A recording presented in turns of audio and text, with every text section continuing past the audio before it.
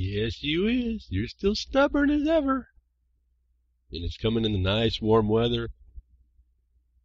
Well, so maybe it is. You know, we get a lot of these weather fronts that come in cold and hit the totality of the United States from the West Coast, go all the way down into Mexico. Be careful, all you folks out there in the Midwest. That'll suck up a bunch of air up, nice hot, moist air from the subtropic area. So that'll bring you a lot of storms this year if it continues this way. Kind of anticipating that maybe it will. In that I'm also anticipating we may see a little bit more late snow, but we'll see here as this all works out. Word of caution for you all out there in the world. Mother Nature is, and we're going to have to come to terms with that, notwithstanding what they want to claim and blame against climate change. Now, remember, michael-mann-made climate change.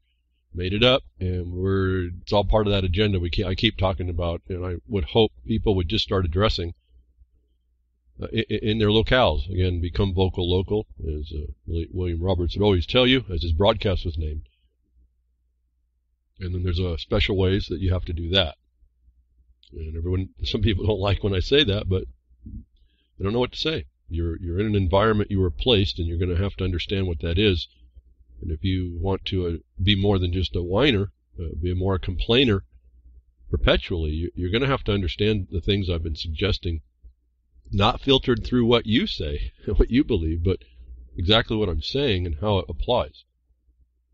And some of the stuff I can't explain, sometimes it's just an experiential thing that you'll recognize, and then also there's just an experience through the knowledge, and the knowledge is so long-term.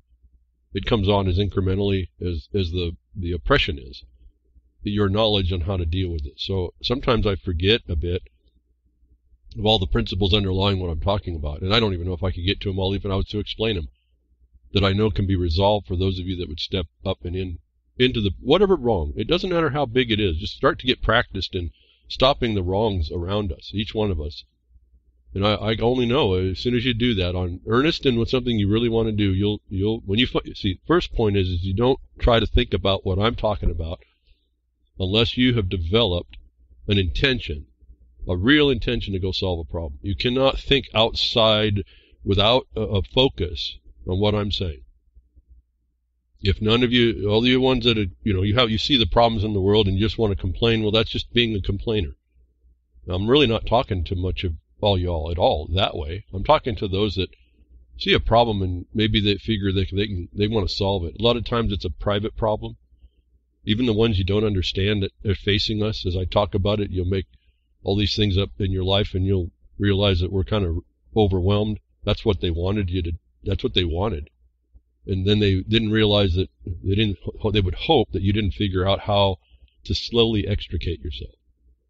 So when you choose, when I was asking you to choose a wrong you mean to be right, you can look right around you. Everybody has this problem with driver's license. Everybody has the problem with taxes. Everybody has these problems, on and on. I mean, the cops will kill you, any one of us. It's overwhelming. I get that. But if you focus on one thing, you have to focus on one. Make a list. Maybe I'll give a quick explanation.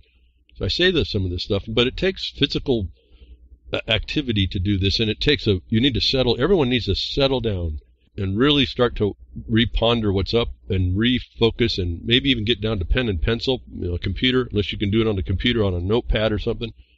Sit down for yourself. If you've got problems you see in the world, even if they're not your problems, but you just don't like something, make a list, and I'm going to go to 10, but maybe that's too many as well. I'm surprised at how little we're able to handle. So when I start offering numbers, that's pretty arbitrary as well, and it can be overwhelming. And I'm learning more and more. I got to stop talking to people. I have to cut myself off when I'm responding in an email. I can go on and on about to set up the battlefield, to explain the path. It could go on and on and on. I'm now understanding after all these years. It takes time for me to learn about y'all too. It's too much. And so I've got to take it a little bit slower. I don't do that on the broadcast. I just stream on through whatever I can, whatever subject matter there is, because I just want to pick on something that might pick up something that might interest anybody. So it's just a diverse discussion here. But when you get into describing how something goes on, I can get pretty detailed on any particular matter, but I find that it overwhelms everybody. And actually, in practice, it's not that overwhelming. It's hard to explain it without it becoming overwhelming. And so I'm learning to cut back and cut back and cut back on what I explain to people till I can see whoever is interested is picking the initial information up. And most everybody picks it up pretty quick once we can focus on something. So I say, don't try to decide about what you are, what you do, and what you don't, and criticize whatever yourself and on this. You have to sit down and make a list of 10 things. If there is 10 things. If there's one particular thing, fine. Just for generalities. If you're looking, people seem to have a hard problem picking a choice, I suppose. I'm sure anybody could pick 10 things. I would actually say just pick the 5 things that really, really irk you. Put them down, write them down, maybe on a notepad and a computer, whatever makes it comfortable for you to work. Settle down and think about it. What are the 5 most important things in my life? Even whether I understand them or not, conditions that I cannot stand. The most important ones that you want to get down, write it down, 5 of them. And then I want you to not think about everything else. Look at just the 5, and I want you to break the list down to 3. And this is a little bit of an exercise because you need to settle down. You're slowly settling down to be able to make that choice. And what's the most important thing when you finally want to get re-engaged in the society that demanded it of you, and when you didn't, you lose to whoever is doing it. And you finally realize that dynamic, whether I like it or not, or whether you like it or not. That's what's going on. Whether you want to deny it or not, being a heretic in your own life, I don't know about all that. I can only encourage you to make this list. Reduce it to 3. And even, I'll tell you, a lot of people have a lot of things they want to get done. They're tired of it. I get that. But practically, you're going to have to make a choice to start. Take that list of 3 of the most important things that bug you, whether you understand, no matter what your status is before that question. And I say this so let's be less so esoteric about that. A lot of people understand either about taxes or driver's licenses. If you're in a position of paying taxes or have a driver's license, don't prejudice your thoughts about wanting to stop that condition. You don't know. I'll tell you, you do not know how to stop that condition. But it bugs you. So if that's important, whether you know how you're going to go about it now or not, put it on your list. And then you look at the list of 3 and you say, of these 3, what's really the most important thing? When I start to factor in what I do know, my skills, what I perceive it might take to accomplish, and a lot of the bigger deals like taxes and driver's license will take a lot longer. I just put that up front so you understand there's a lot more prep work because the government is resistant to not getting their stuff, their revenue and their control. And there's a certain ways to have to approach all that. However, something maybe even a little minor. You look at what your list is of 3. Of those, and taking into your knowledge of those subject matter areas, you find within those 3, the one you have at least the most information on, and still a compelling interest to adjust. And then you have to decide that's the one thing. You started with 10 or 5, you got down to 3, now you've made 1. Now you have that list and you save that list because that becomes your stepping stones to do the bigger other things. And sometimes, as I've been talking to some emailers or writing back to, and apparently I might have a problem. I've been sending emails and they've been coming back. No, they're not getting out. So we got a new problem to developing. But at any rate, I'm trying to be on all that. But you may find that depending on the things in your list, you may or may not integrate them into a more and more stepping into how you solve problems for you. And so that all depends on what those subject matter areas. Okay, less esoteric. If you have a property question, let's say a taxation question, and it's going to be a little bit to go work that through, but you just make the record to show that depending on your holding, on what you possess exclusive to the government, will depend on how long it'll take to get them to see that, or you have to expose them for the criminals they've been. And that just takes some letters and communication and knowledge, heavy knowledge on your part. Let's say you also have a driving matter. Well, if you do your land rights first and you get those established, you have the right of ingress and egress. That's a pertinent property and right relative to the property. So you now start moving in the direction of going to your driver's license. Let's say you have also you want to do production type things, growing stuff, and there's a prohibition. I'm not saying, and listen very carefully. I'm not saying to start growing. You set up the record if it's whatever you want to grow is against There's laws against it. You have to make the records to defeat that law, notwithstanding its existence. And there's ways that you have to do it. It will depend on how much resistance you get. It will depend on how much you have to do and where you may have to go to resolve that. But if you start in property, you can get it to drive ingress and egress. Now it's a natural progression out from coming and going on your property, which is an appurtenant right that wasn't supposed to be. It can't be regulated actually when you get to it. And let's say you want to grow stuff on your land. So you're starting with your right, your property and rights is like your home. They call it a home, but that's a tax home. I'm talking about it's your safe space, if you will, the thing that the government doesn't want to be a safe space. But if you drop your pebble in that ocean, the ripples go out, and the ripples are these appurtenant rights that you can build from.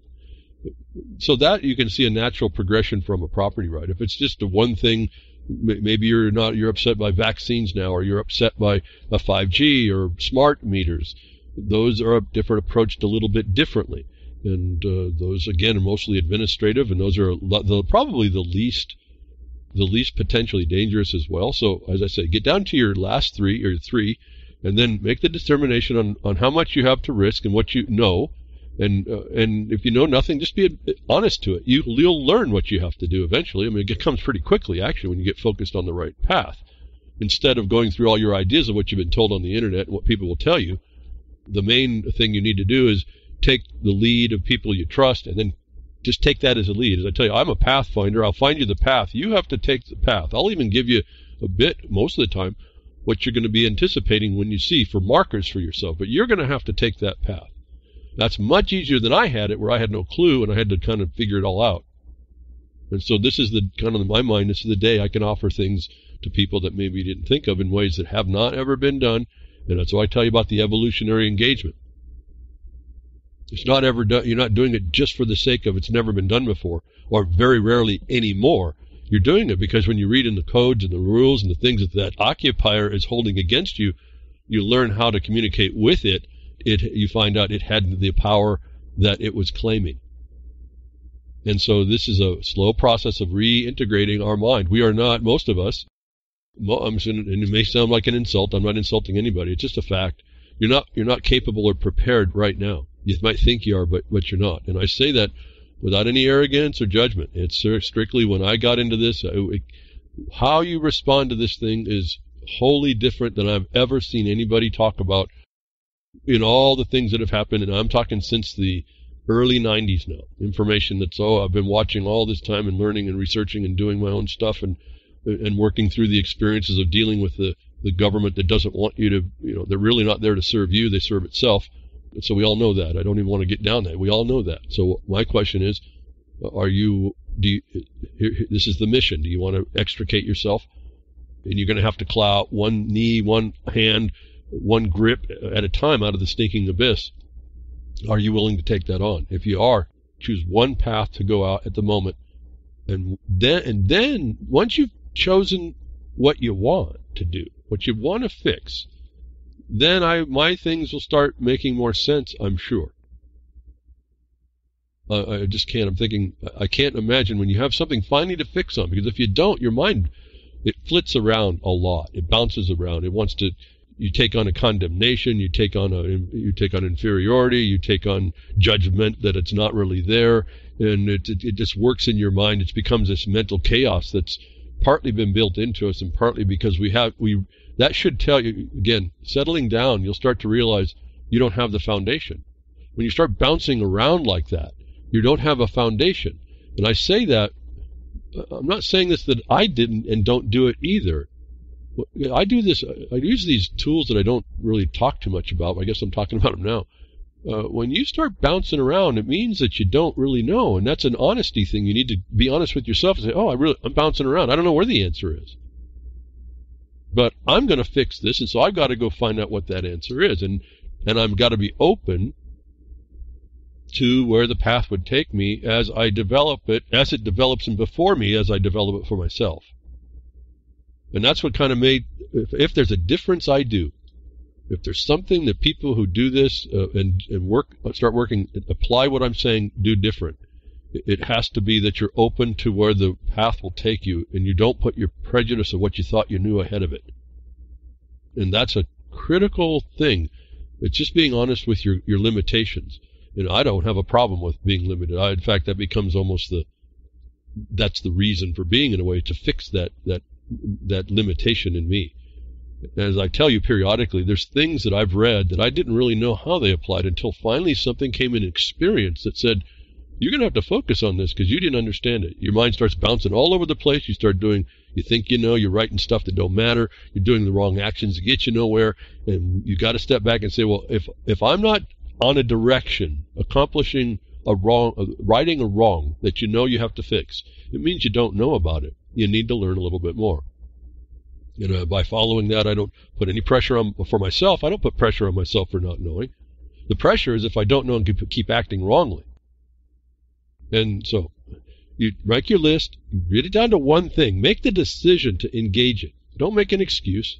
Don't put any prejudice of whether, even if you believe in what I'm saying. Just find that wrong you want to make right. You have to commit to that thing that you really want to fix.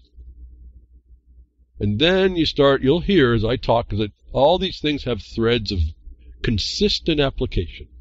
You'll hear things that may make sense to you once you've committed that I talk about through all these tabs during the broadcast, and the side issues and the side experiences. You'll start to hear things that will incorporate in directions you can take if I never talk to you directly. In order we walk you through what you have to understand. And I've noticed that we just aren't prepared to deal with this thing generally. Well, we can be prepared. And again, it gets to an interesting point. The problem that you're trying to solve ends up being a different problem than what you started out to be. And it'll be what you find out was why you were whining and complaining. But now as you move along, you'll see the target clearer and clearer. And as we see the target clearer and clearer, your foundation puts the persistence and the direction more solidly under your feet, doesn't it? And then you're convicted in your own actions beyond the ignorance that you had in the past. In other words, you don't start from the past, you start today. You kind of I know we can't forget the past, but you forget what you thought you knew when you commit to the thing that you want to make right. And you work from the perspective of making it right. It will dictate, that thing will dictate what you need to know and the right thing you need to know. And the actions you take will guide you on whether you are on point or not. In other words, let's say I write a letter and I get a response. And this is hard to discuss. Not that it's hard, it's you can't experience it until you see it.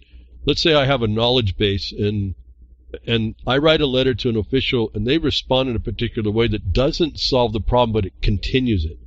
I realized there I did something wrong because what I should have done should have stopped the problem. And then I look at what the response was and I find the direction they took, the official. And I go learn about that direction they took. And then I write a subsequent letter and not just that direction, but I look at the other, they're evasions essentially. You learn about those, and the next letter that follows tries to bring all those other evasions and the one they had and catches the official in the problem. So this is a little bit of a process. So even if I make a mistake and I don't lock it down, it means I didn't know that trick, if you will.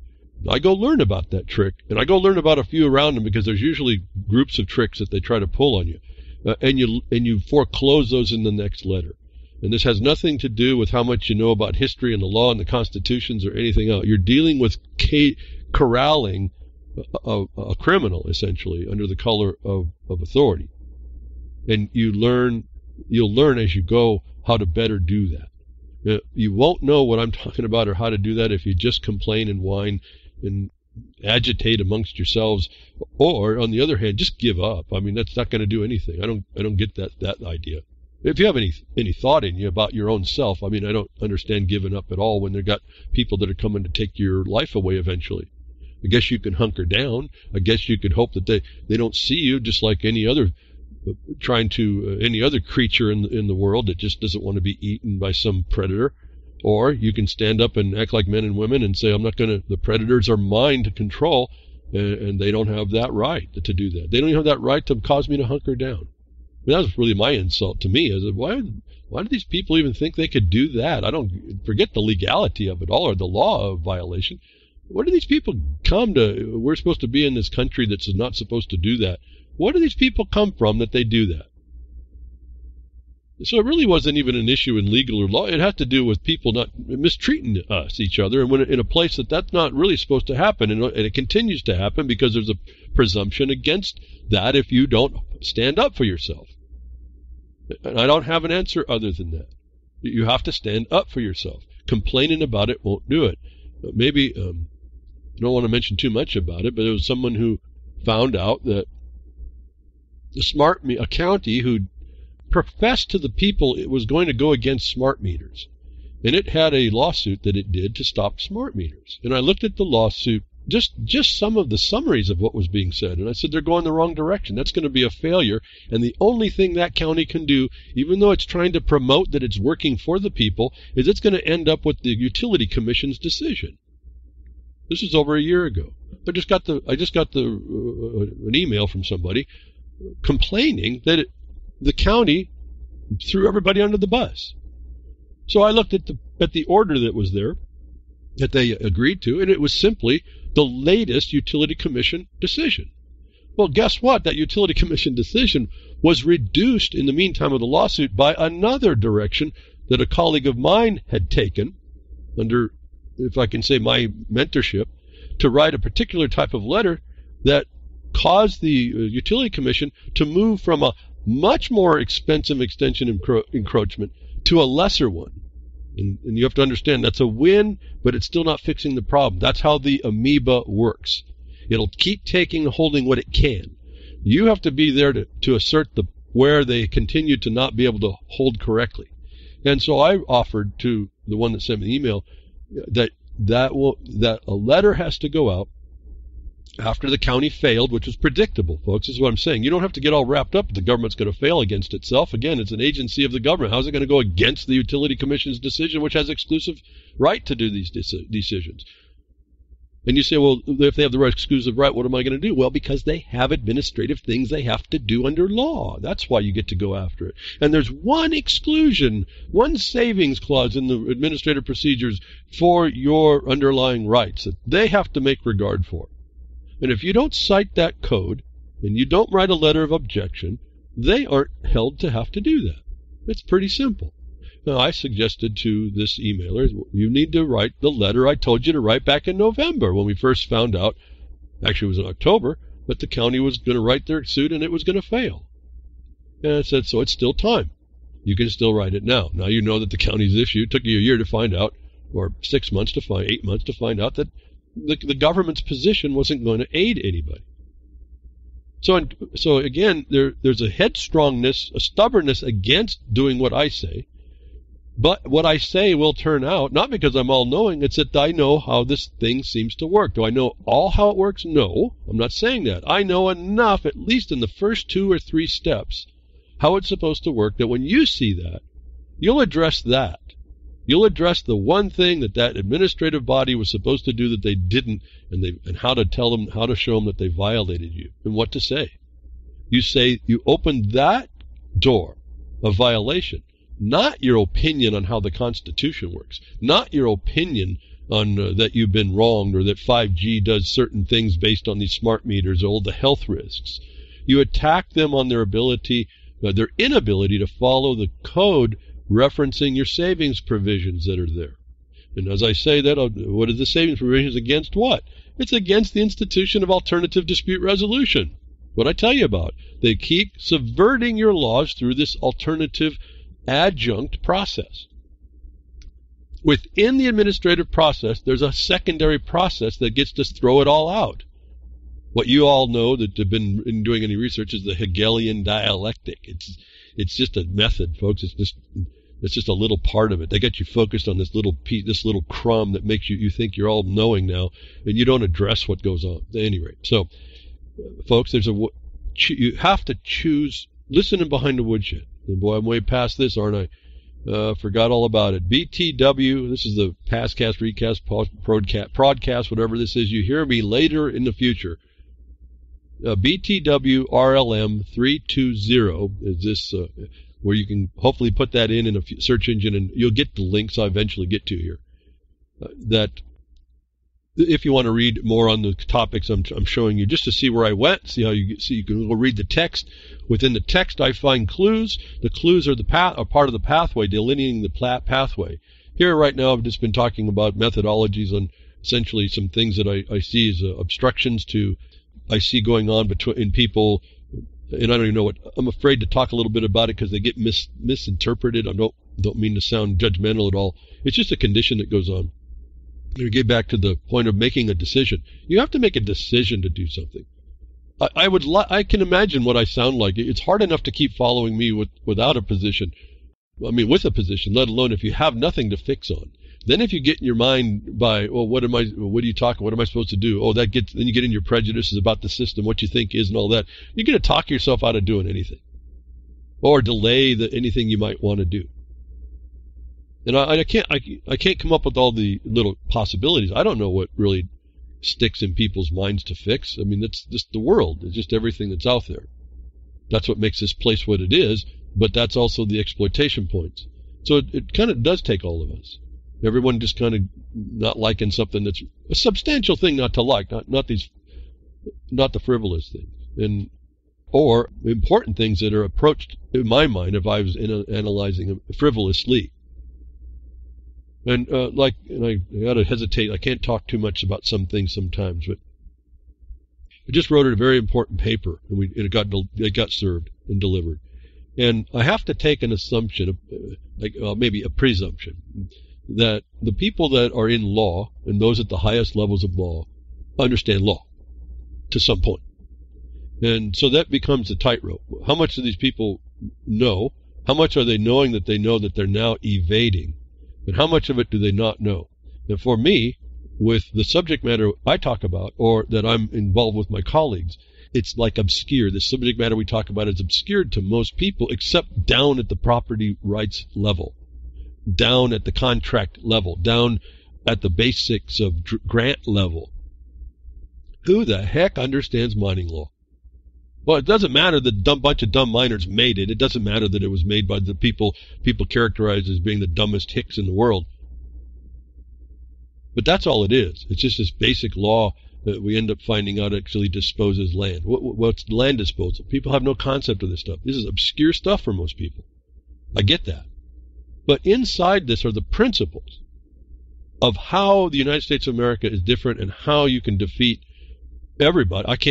So far we haven't been able to stop. No one can stop what we can present, to the point that everybody doesn't present what has to be done. And we have an opportunity to go to a very important place and put the test to those that know law. And at that point, I have to write, not as these people are gardeners. I have to write as if they know law to some level.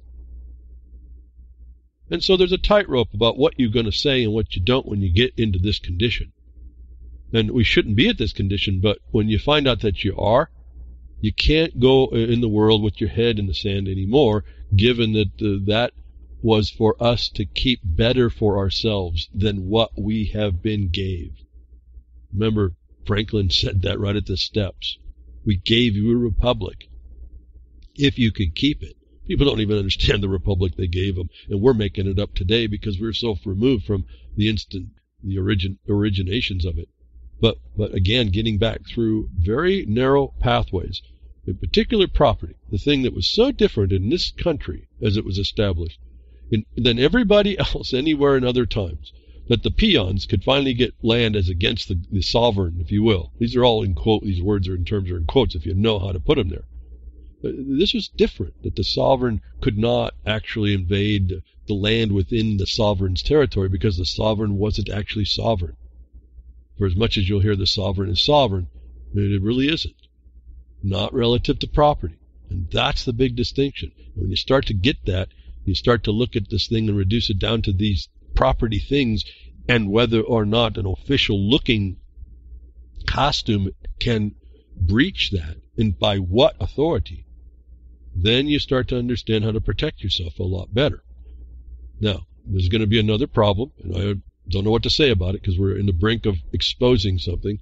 Again, that's why I can't talk too much. It's in the works. All this stuff gets in the works, but they wouldn't be in the works. We wouldn't be in an opportunity that we have just seen open up for us. those of us in Jefferson Mining District and what I do within that district, we wouldn't have been able to take the opportunity. As I told you, I said, listen, here it is. Here's an opportunity. Are you going to take it? And at the time, I told you a couple weeks ago, I was looking at backing out of the condition. I felt a bit we missed the opportunity. And then the voice comes in and says, no, here's now the opportunity. Will you take it? And the decision was, again, is it important enough to put on my list at the top of everything else and learn what the opportunity? I didn't even know what the opportunity was. I don't even know if I still figured it out. But I put my mind specifically on that. All right, so I made that decision here just a couple weeks ago. So if you don't think I make decisions about what's the most important priority to go after, the wrong I want to make right, it moved everything else off the table, and that became the most important. And I applied everything I know today to that project to expose how this thing that we call this country, this government, the instrumentalities in it have missed it so bad that I can show you, as I explained, I can show that the decisions are so inconsistent from one month to the next. Kind of spoke to me as the opportunity that I had to expose, if I made it a priority and if I committed to it. So I'm trying to explain how you stop sitting on that fence or making the excuses or arguing with yourself or arguing with others or feeling bad that you're not jumping in on something. I'm trying to show you how you get to make the decision, and you have to make that decision, otherwise you're really wasting your time. If you're not going to ever pick something now, and I think there's enough now, so I don't know why you couldn't pick something that you don't like that you need to fix. That if you can't make that decision now, I don't know what to say, but if you're even in the future, you can't make it now, how are you going to make it in the future when there's so much to fix? If you can't make that decision, then what I'm talking about is really beyond. It's just outside of anything you'll ever, well, it might sound interesting, but it's outside of anything that'll ever become useful. And you'll still be one of those making the whimpering, whining sounds and the arguments and maybe even professing how much you know that you actually don't. And why? Because it's different than we're told. And you'll only know that when you engage it. And I guess another example, it's like fighting in armor. I know it makes me made up stuff. You get in armor. I build armor for 7 or so years, medieval armor for an organization that's an entertainment organization. Well, you get in that armor, and you start fighting with people, and that's no joke. You can get hurt. You don't die, but you can get hurt. I can tell you, my thoughts about getting in that armor and fighting were a whole lot different than what happens when you get into fighting. And fighting in quotes again. In dealing with someone who wants to hurt you. And in my case, and then choosing the weapon style, there's a whole array of things that I'm still going through today, not fighting in armor, but in and doing this kind of thing, righting the wrong, that I keep reviving. That experience keeps bringing me up. What weapon are you going to do walking into this battle? What's the terrain of the battle? Who are you actually up against? What pre-setting up some planned moves in order to be ready for an attack or a counter. Well, it's an interesting example I can correlate. That's why I call it, our lives are like in a war, and we're battling this war. And then I got to the point where something I would have never understood in fighting that just became me. It became my expression in how I was dealing with people who were aggressing me in a physical form, but not necessarily in a deadly way. Although you can get really hurt. You really can get hurt. And that was, I found out there's something inside of us, a spirit that kicks in it. You don't think about it. And I wasn't. It got to the point where my choosing, again, you just look at your capacity. You're honest with what you can and can't do. I'm not the biggest guy in the world, but I'm not the smallest. I'm not no longer the acrobat I might have been, the gymnast, although there's a bit of that motion thought in my mind on how this thing works. But I got into physically engaging somebody on a repetitious level who wanted to aggress against me, beat me in the head with a piece of rattan or stick me in the face with a glaive. And I'm standing there with 2 sticks. I didn't even have a shield, as I chose 2 sticks over a shield because I was more mobile in my mind and my foot. Now, when I started to actually engage this, I found out I can best a whole lot more than one at a time. Something comes up inside you in the doing of this that you cannot predict. I had no idea this would come up. And it isn't even a thought. And, you know, it gets like into more esoteric things. In doing if you consider it being real, that you're actually having to kill people here, even in the practice which mimics the action, it became a dance. You start to dance in this vile thing called killing for war. And that came from inside a place I could never think about. All of a sudden, I'm doing stuff. I'm watching my kind of almost out of body.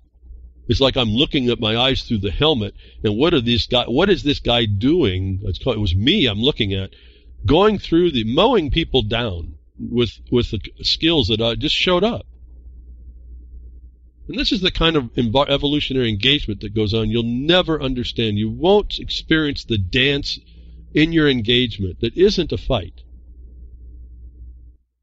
No, I wasn't the best fighter, and I was never. Well, part of that scale was when you're the best fighter and you dedicate your time, you become king. I never became king. I could care less about even becoming a knight. I just enjoyed the people. I enjoyed the craft of making the art, if you will, the good art and craft, not the one they've turned to us in making armor. It's really like art. It's also medieval safety equipment making. But anyway, I learned how to do that. I learned how to.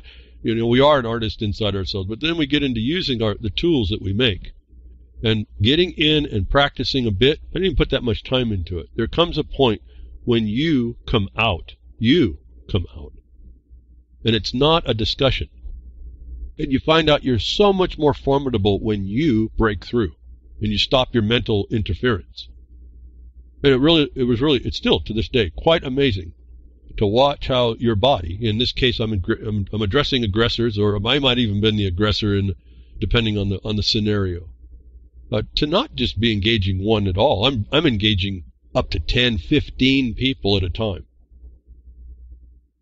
And you say that, how can that happen? I don't know how I couldn't have told you it could happen, but there's certain things that you start figuring in a system, in responses that people do, and you start picking up. Somehow you start picking up on their habits and you exploit them in real time.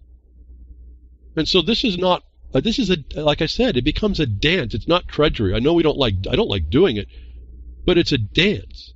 You dance with the thing that you're aggressing. It's not work. It's part of what that thing says. If you get into something you enjoy, it's not a job. And if you can put yourself in a mindset that allows that, to get you closer to that. But within you is more things that only come out when you start applying yourself. It won't happen until you make the decision. The decision to commit, the decision to practice, the decision to put you in practicing positions without jeopardy, and then at the time when you pull most of it together and you have to respond, you do properly. Much more properly than if you hadn't, see? And then you get to that point when you're just almost, like I said, it felt like it was almost outside of my body, although it was inside my helmet. I'm looking at this body, this guy, just mowing through people. I didn't ever understand how that actually could happen because I didn't practice that much. But there's certain things you start to understand in the engagements that I can tell you I translate right on over into what I tell you to do when we see the world, authorities that are not, particularly the United States of America, that have gotten in our face and causing all the trouble that we have and causing the harm we see. And we sit back really only to complain about it when I'm looking at this whole thing over my experience now relative to the training and engagement and saying, well, there's a way we can hit this, and it's not going to be by our prejudices about what we thought or our complaints about it. And so I went a whole lot longer here. Just like I said, I have all this stuff to talk about otherwise, but sometimes I get right before the broadcast and it impresses me to say something new, so I go with that part too. But this, I guess I'm a lot troubled with what I see the society doing. And I only respond to this one thing because I hear complaints. I guess my question is that complaint earnest, or is it just you wanting to hear your complaint? And at that point, I don't even know what to say. I don't even know why there would be any time spent listening to it. And a lot of times, I think that's what I don't listen to a lot. I don't get out and listen to a lot of people. I'm too busy in some regard to address these things, these opportunities that I would never see them if I hadn't been engaged. Stepping ahead of the future, if you will, watching what we do behind the scenes developing in the MSM news is pretty interesting. Now, do we have a direct connection on that psyche? No, but we have an indirect direction that we're predating before it happens. That's the kind of thing I'm talking. That's the dance. You just do your thing, and you do it in a very foundational and important way. And it's kind of this odd thing. And you kind of throw this down anyway, but it's interesting that it doesn't happen. You really don't get credit for that. You're speaking like to the void, and yet the void is listening. Remember that forensic omission I talked about last week? Yeah, that's the void. It's listening. See, it's something in there that you're not told about or don't see, the omission. But the omission is something, isn't it? The absence is something in there. And if you have a little insight what I just said, then you start seeing what I tell you. When you can see transparent things. You can see, I see dead thing. I see dead people. This whole society. It's the complainers, the whiners, the adopters. It's the people who rally up around people who want to save them. It's people who want to follow, like the Pied Piper, all the people that somehow get their mind and trap it. And I work real hard. It's an ongoing battle to make sure I don't get my mind trapped. And it may sound like it's not very accepting, but it's a qualifying non-acceptance is what it is. It's not closing the door. It's saying, I'm not going to just give over to that. I'm not just going to give over to my complaint and whining and even my own prejudice. I'm going to say, okay, I'm going to commit to this. I want to see, I want to investigate exactly the truth that I can find. And so when you don't hear me talk about everything that's popular, it's probably because I've looked at a lot of it and found out there's missing links in the chains, and I don't go for those anymore. I've stopped doing any of that. And another way you do that is you just stop listening to other people's fantasies. You've picked something that you want to see done. Forget the rest. You pick it, whether you have support or not, and you just go working along to make it right. And I've said, in some things I may be available to orient your thoughts in order to proceed more correctly. I've identified for you over time many people who are kind of renowned for what they'll tell people, and to me they look like walking wounded. They're really not an authority of a thought, and they're not someone I would follow for a philosophy in life or bind up with people through that with a lot of people. I find that they're pretty failed. They're not bad people, but they've been harmed, and so they're responding to that wound. Now, we all have the wound. Now, mine started with a wound 30-something years ago now. And it's developed into whatever it has been, to the point that this last week's I'm writing some very important paperwork. And as I said, it's not on me whether or not I'm right or wrong. It's that there is certain objective basis that must be followed that are not, and the other end having the duty is now under test in ways that was never tested before. And that's a pretty interesting point to watch. If the society now is not in the place to understand what I've just said in a document through the Jefferson Mining District to an important place, maybe we weren't worthy of what we have anyway. And then I really wonder, if that's the case, 2 steps down, why do you complain that the chains are on you? Why do you complain it is like The Matrix is not a movie. I mean, you're just wanting something to be disgruntled over just so you live comfortably in your pod. And I guess that's where society wants to go. I don't know. I don't see a reflection otherwise, and although there's a few of you out there that really inspire me on your own endeavors, whatever I may sound like in judgment sometimes. But point is, wrap this up, you have to settle down and make a decision of a wrong. Then you have to, and in earnest, and persist in that, and things start to show up that you need. And you'll start focusing on the more important things. Let's say, just as an example, let's say it is the smart meter. And I've just told you that you just can't complain about the existence of the smart meter. It's in the Utility Commission. That's in the state. So I'm only giving you a pathway that you're going to have to address. And I want to give you an example of a partial success in that method. So there shouldn't be a question that you need, if you didn't think about that before, even know it was available, or even thought different, that unless you have a success, what I'm telling you is a partial success. It's better than what you have in your own mind. So if you're, just as an example, you're interested in the smart meter, then there's a way to address it. You go to the State's Utility Commission in a particular way. You go find the administrative defect that they didn't do that violates your rights in those similarly situated. It's a better path with at least one success in one place that I know that we did. It's not done yet, but we got them to capitulate, which confirmed the fact that the savings clause provision was not provided, which now is going to be egg on them for like forever, until they fix it at least, if they can. They can fix it by fixing that.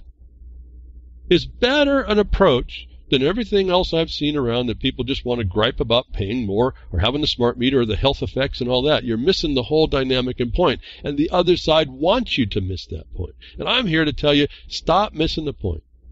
If it's really important for you and you have a sense that it's wrong about the smart meter, I'm telling you, you're not in the most people. I haven't found anybody that isn't in a improper position. In fact, people are resistant to the proper position, even after partial successes, which is really not always something that I'm marveled at some level. It just makes me shake my head. We're not going to do this. And yet there's the example of how close we are to doing it. And so I persist to try to settle down some people. I see conversation, I see comments. You have to make a decision first.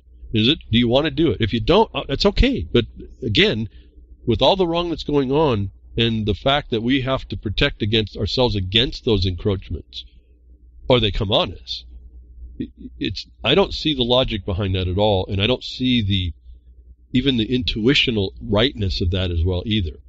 There's a couple of levels here you have to kind of deal with. And I don't see, it hasn't come, and I've not been explained yet. I'm open to any of this, if there's a question, any explanation as to that. How is it right when you see a wrong not to right it? How is it right to not stop an aggression against you, however passive it looks like it's coming? However passive it seemed like you fell into it? However right it looked like in the imposition, but they find out later it's wrong. How is it something that you don't stop? Again, it's a crime against you. I've tried to elevate this to the felonies that I can show you they are, not because I want to see them elevated. I want you to see that these things that come against us in the country, United States of America, are crimes against you from an official capacity, or even now the more adjunct addition where third-party special interests, you might call them NGOs or others, are actually getting the right to you through the official. That's felony.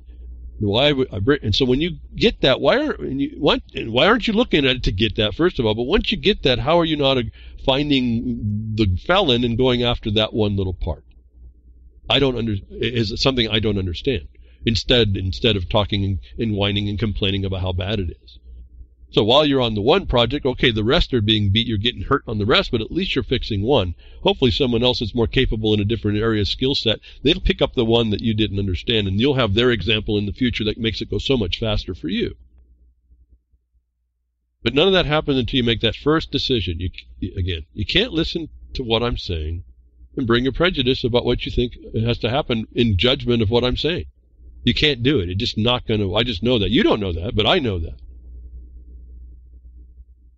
And so you're just slowing yourself up, and this is not on me. I already know what we're doing, and I know that we make successes, even as partial as they might be. They're steps forward into the right position, into the right place. And that doesn't happen on their own. As I say, the Twitter, bad don't fix itself, folks. And to give credit to some of these concepts, these subject matters are a little bit complicated, not to warn you away from. And if that's the case for you, don't choose those first. And so, spend a little while here trying to encourage you how, on things maybe I don't talk about, I see conversation in lots of places that really is not going to go anywhere. It's self-deprecating, it's self-judgmental, it's throwing questions in that aren't even in the mix, when all you have to do is either admit you don't want to really do anything, or admit to doing one thing. admit to fixing one wrong, however small. I mean, really, however small. And it's going to get us back into those things that most of us were taught as little ones, in school, how to do the more formal thing. And I'm only pointing you then the guideline for that happens to be in things called statutes and codes. And I haven't found them to be overly oppressive, actually. In fact, I've got to the point where I can see within them, if you understand them, they actually are the answer. And they expose the very problem that you're complaining for. And so, again, our problem is, as a mass population, it's not so easy to see that real, clear, that is easy to identify. And so, I guess to say that, that's what the opportunity, I think, was handed to me.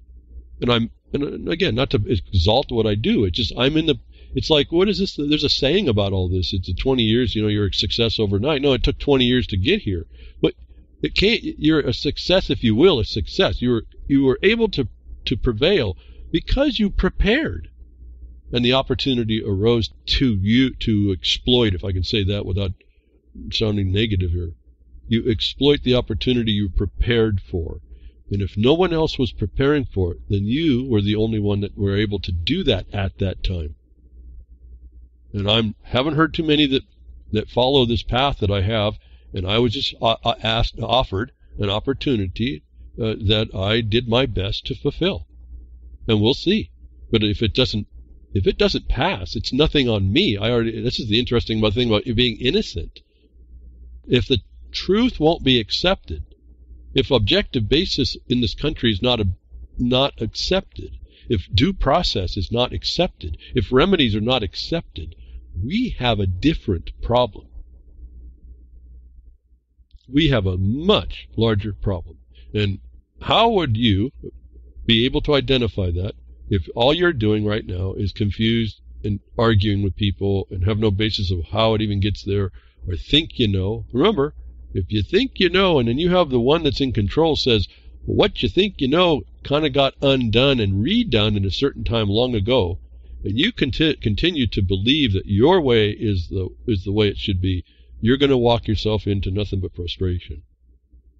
What I find fascinating for me is I adopted what I'm told is, notwithstanding what I thought was supposed to be, and I've come a whole lot farther faster. In fact, last night there was I think Grimner's account on Twitter put out some guy, I don't even know, Swalwell, a picture. These are the two flags I fly in my office.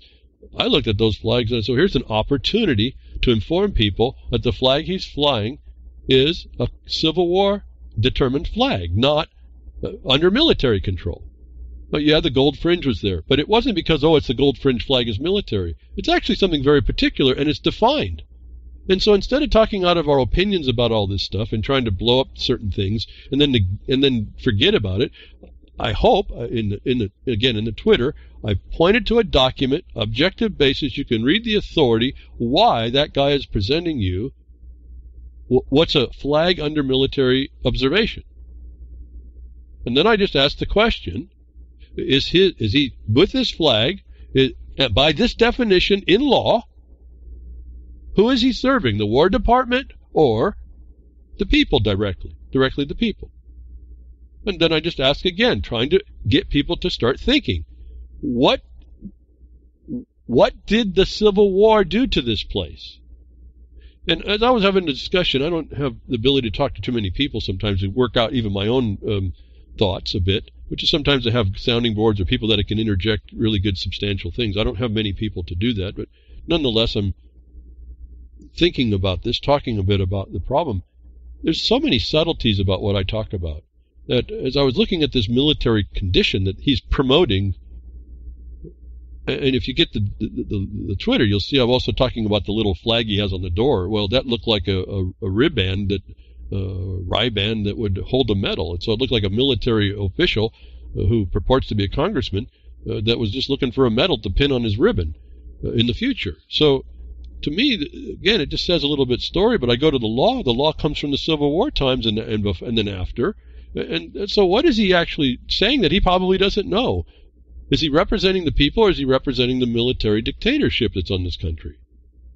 Well, I think by the rule I can say pretty much that he's representing the military provision, but it's a specific military thing. And it's just a specific thing as well. It's not even it's a flag, but not a flag. You have to go look at what they talk about. Call it a color. And so in this within the promotion that we get today, the SJW promotion and all this inclusiveness, they tell you what's up front. And until you see that, you won't understand. See, it's not about the fact that for me, well, it is about it, but it's not the way you work through it.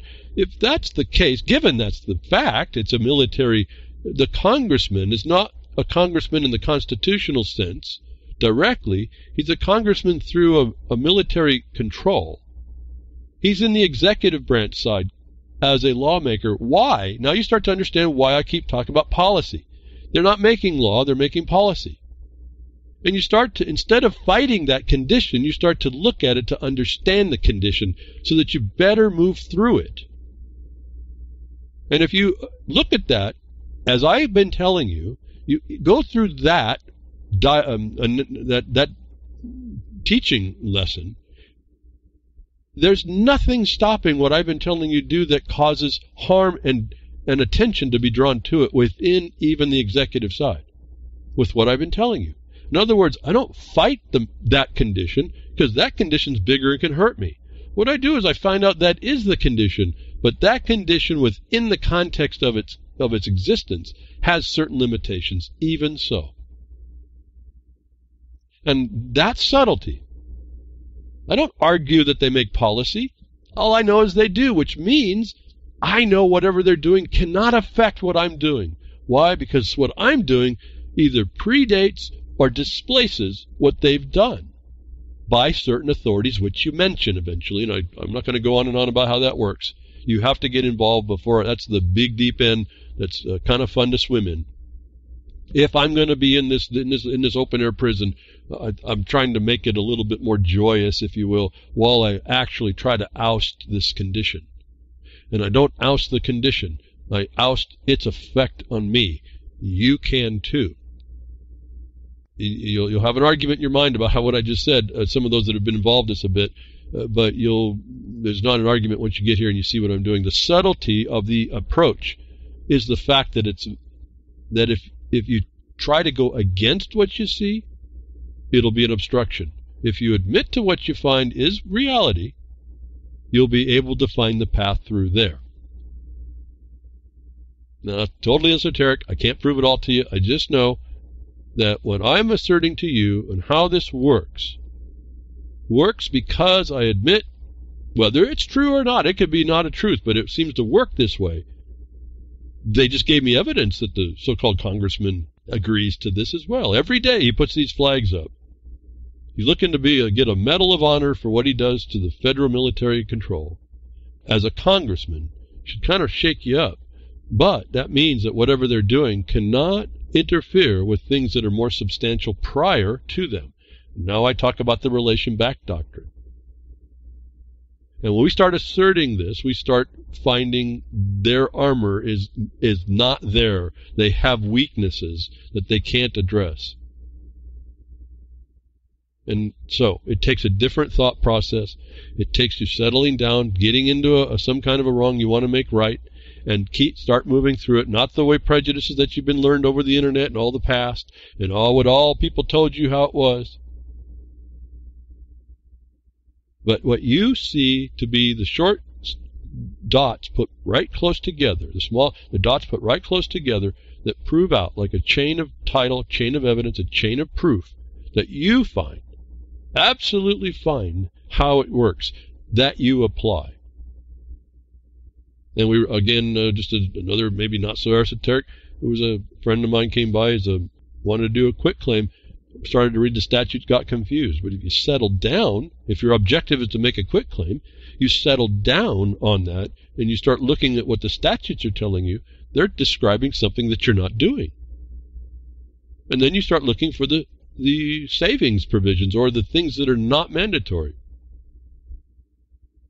Words like must and may. And then you realize, oh, that's an example that they're giving me that I could enter into. but I'm not required to enter into it. If I do enter into it, then I'm subject to what they say. If I don't and have a different authority for what I'm doing, they can't. And you know, that's as simple as how this all works. As I told you before, you can't deny, or you can deny not being somewhere, but you have to find some other place for yourself. And that has to be done more formally than what your opinions are.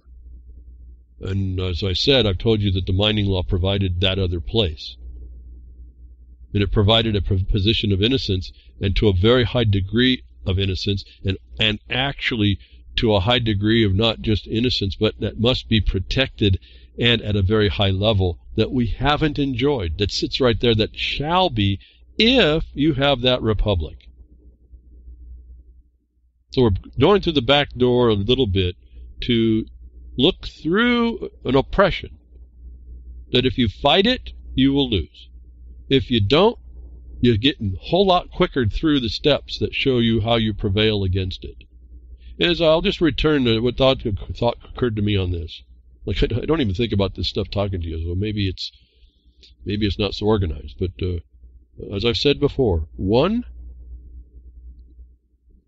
just one decision maker, someone who has the seat of decision, even if they're in a potential quorum condition, one decision maker and the law is a majority. Now I'm pausing here, letting you think about that. Well, then what about the majority? What about the quorum?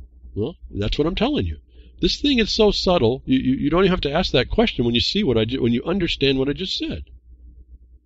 Even in this overthrow, where the Timms case said the Supreme Court just came back to tell us in February, the Civil War fundamentally changed this place. Yes, last night in that flag, how did the Civil War change this place that a congressman thinks he's a congressman, a lawmaker, that he works through a symbol, the color of a military official that's underneath the executive branch? How does this go unseen and then unresponded to? It is a marvel of how societies are controlled and how you are controlled and how we've allowed ourselves to control when there's no authority for that to happen actually. And this is a different type of thing, but just one decision maker who presents the actual law, not what you think it is and not what we've been told it is and not the adjunct evasion of law, is a majority. And that subtlety is missing everybody. And yet we're having so much, it's slow, but we're having so much success on not fighting the condition, but looking into it and finding that, I guess I will call it like what we see in the Admiralty, which is again law merchant and international. It's the neutral. You find the neutral path when you find the law, notwithstanding the rule, notwithstanding the dictatorship, notwithstanding the commander of the district, notwithstanding the spaghetti western that all the instrumentalities that you see called government have to comport to. And it's not something I argue with. I tell you, I've already seen that they have the answer to it. Avoiding the argument of that gold fringe flag. You just avoid it. You don't have to. You just know. You think taking that thing out of any particular place is going to stop the overrule of the commander of the district that you heard was invented or created in 1871? You think you pull it out of the courtroom and it still doesn't sit over the land? Is the subtle failure in that whole theory. So instead, you look everywhere you go. It's all telling you live in a place that's not actually old. It's been adulterated in some time. I can point to the Civil War. The authorities today tell you that. Why wouldn't you just take that as reality and realize that conditions how you'll respond? And then you hear this guy behind the woodshed says, notwithstanding that condition, you can still move through.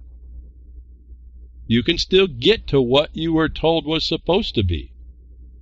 And why people resist what I'm saying and would rather just argue or, I don't know, kind of flip out about what they're getting, this, that, and the other, I don't even know. That's what that has to be a mental illness, and I'm not judging that. I think that is what they've caused. That's not an excuse, though. So you have to, if you hear my voice, you have to start asking yourself the question: do I want to be mentally interfered with by whom, however, or do I want to stand on my own 2 feet, take responsibility, and start to crawl myself back out of the hole they've dug in, that I've been digging for myself, and they're going to bury me in this stinking abyss? Boy, haven't I gotten way off my tabs. Anyway, I guess it's I'm always asking, where is everybody? Where is everybody to help themselves? And I don't really have an answer because I have no real context. I look at the social media. It's just it's a lost, barren wasteland. I ask for support, and a couple of you step up, which I'm very grateful for. Not really for me. It's for others that are listening. And they're actually tossing and turning with this thing about at times about what am I doing? What do I do? And I have to say that problem says there's a problem, and it's bigger outside of you, except to the fact that you have a decision to make. Either engage it, or then I don't know what. Because if you don't engage it, then you're just, as I said before, you become part of the noise and the problem. You become the fog, the confetti that covers up what those of us that are trying to do something to expose to others are doing. And so I don't know what more to do. I guess part of it is trying to figure out, well, if we can clear up some of the smoke, maybe it'd be easier for people to see. But there's something in us that doesn't want to actually take responsibility, and I don't know what that is. So all I can do is go step by step. Those of you have a wrong you see out there, and there's plenty of wrong, and I hear lots of complaints. Then it should be a target-rich environment to choose one. That's the key. Choose a wrong. Go through the analysis I started at the beginning of the broadcast a bit. Go take your selection, choose it, and then put yourself on the path of how to resolve and solve that. Arrest it. Otherwise, I don't know. The future is not looking very, very good. For whatever, I don't even know. See, I have no thought about it. It's going to be what it is. I'm not going to be here, and I don't even know. Sometimes I don't know why I care, but I do somehow. Well, I guess we'll move on. I'm just I start to think about that part, and I just wonder for you all. And I wonder why we go through these arguments or not, or disregards, or just close off any. That's the one that's interesting to me. Just close off all interaction. That solves the problem. But anyway, that's not for me to decide. I'm not that guy, that gal. I've decided certain things I wanted to make right. Certainly the path has changed. The path has gotten very narrow, but it's been very narrow to a very important point, and that happens to be the law of the land, and whether that is going to mean anything. And if I know, whether many people do, I know if that's going to be lost, there's really no future in a lot of things. You will be doing what you're told. You will be hooked into what you're controlled by. You will be listening to the scam and breads and circuses that they give you for however you don't like it. It'll be just like The Matrix. It's not a movie. That's just feeding into the thing that you're annoyed about that keeps you interested to be keeping in your pod. And that's what they want to continue. They don't want people like myself and those like you that do the same thing. You even though you may feel you're not making much progress or whatever, that you're out there, you're trying to solve something better than what you've seen done before you. And if you're following the things I'm doing and you're thinking the way I am, you're seeing that. It's just a matter of learning more things and giving yourself more tools and awarenesses. Because this obstruction is pretty complete, so you're going to continue. That's why I say there's no silver bullet. And almost there can't be, because the way this place was designed and then the way it was adulterated, it takes a unified people, literally. I mean, that Thomas Jefferson quote is really insightful. How did he know to do that? How did they know that was going to be the condition? Is having a very good insight on the past and understanding the truth of that point. And here we are in that day. The revolution has happened again, and we're going to lose this one again. Some people, you say the Revolutionary War and all that stuff. Well, look what it got us. It came back to the same types of controls, didn't it? We could write the Declaration of Independence today. But I view that more as a whining, because they told us about what was going to happen, and we weren't diligent and vigilant against that we're here that day again. And yet I look around, I see, but there's an alternative. They talk about a dispute, alternative dispute. I say, use the alternative that's not the dispute. I say, don't make an issue. Don't create a question. Instead, most people want to agree to make the question. And I really, at that, you get to a certain point, I guess there's no way I can understand that anymore. So I wanted to start out today on something that's kind of troubling me. I'm going to move to the tabs now.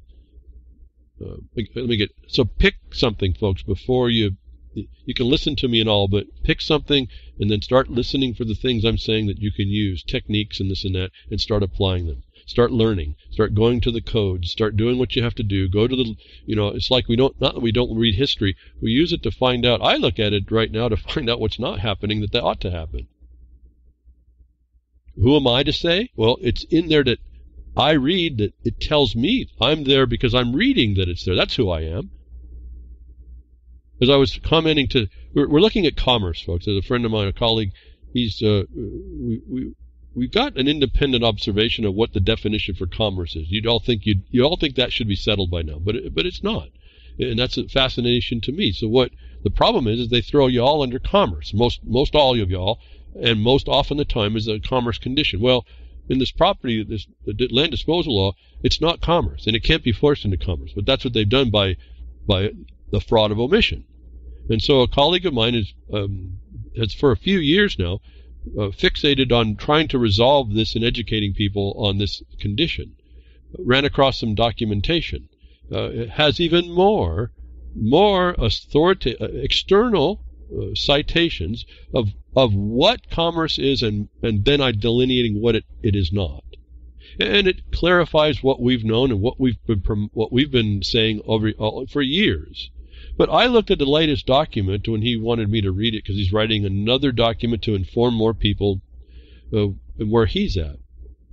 Moving the education of that basic concept along, showing what commerce is versus what production actually is and how you delineate the two. And I realized that even through all this time, finding even more confirmation for this condition, that commerce is not production and production cannot suffer what commerce suffers, and it's identifiable, in confirming what we already knew. I realized in reading the latest document, and I knew this, but now it's confirmation, the system discusses what commerce is relative to production, but it doesn't explain why that condition has to be there. And that's what we've been doing, or I have been doing for years, explaining why that chasm, I tell you, sits there. So until you get involved, you're not going to be able to have you'll have unique insights that come to you on possibly things that have really never been done before that continue the harm against us. So I'm not just focused on that, but part of my focus is now looking a lot closer at making sure we assert why that separation is, and get away from having to make an issue over what it actually extends to or what it doesn't. Once you understand the underlying foundation, it isn't a question what commerce is and what production is. Why? Because they're two separate things, and commerce requires production. And how do we know production? It happens to come with why the land was disposed. To the use. The use is the production. That's a grant. That's a contract between you and the government that the government itself cannot come to and interfere with. And what am I saying? I'm talking a bunch of court cases that explain this to me. Any grantor can't come against its grant. Your grant relates back to the granting act, or whatever the granting decision was. It could be private too. You can apply this public or private, government or private. You get whatever's granted, and to the exclusion of everybody in the whole world is why. That's never talked about. Do you think we talk about it now? Or you think that made it to the most important document I've probably ever written that may never be read? You better bet it went there. You better bet we said that. And can you understand a nation, the foundation of which was property, that the highest laws in the land, the biggest judges, the most important so-called congressmen and senators either don't know it or know to subvert it and do it consistently? That to this day, the reason for why that distinction is there, that's never been made. And I'm sitting in a position today after my studies to be able to be someone who at least gives someone an idea. Will it be said to me? No. It'll never be found out what I just wrote to two people. It'll just pop out somewhere. It'll be for our good, and that'll be good enough. But can you imagine looking at a situation for 140 years that never got to the bottom of what the distinction was, is how they're subverting your life? Sits right in there in the omission. I talked about another style of omission that I talked about last week on the broadcast. Reading for the things that aren't there that ought to be there requires you to know different than all the other prairie dogs around you. And that gets real hard to do when you have psyops, if you will, these planned interferences going on. Now I'll move on to my tabs because if something's come up and that I'm a little concerned about, I don't know. I'm a little disappointed about it because we tend, like alt media and all this. Now I know we've been exposed. I say we. I don't mean me. I mean we as the people that look at even identifying what alt media is. That has been found out to be just another game too, and yet within the net, they try to throw at least this broadcast, I'm sure, although we don't have such a following that we raise to any level to be of concern to the system, which in a way I kind of like, but again, it doesn't do the outreach it needs to be. That this thing, there's something that's been coming along, and I wanted to warn people about it. Whether or not I'm right or wrong, I don't know, but I wanted you to see this problem. Whether you've thought about it or not, whether it's important, I don't know. This is us tuning up how we learn and discern what's going on. But you know, this Julian Assange thing, it's important. And it's important, and it is important relative to the speech thing. But I think I've been having some trouble with this.